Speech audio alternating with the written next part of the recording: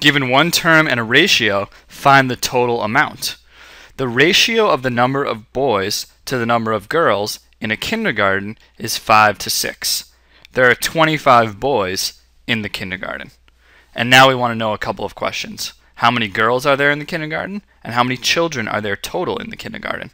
So here, we're going to start off with our ratio that they give us of 5 to 6. All right, and this 5 to 6 ratio is going to be boys to girls. So now we can figure out an equivalent ratio using the 25 boys that we've already been given.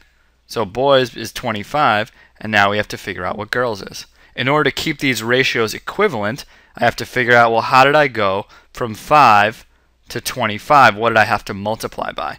In this case, I had to multiply by 5. So to go from 6 to this blank, I again am going to multiply by 5. 6 times 5 is 30, and I have my equivalent ratio of 25 to 30. So to answer the first question, how many girls are there in the kindergarten? That would be 30.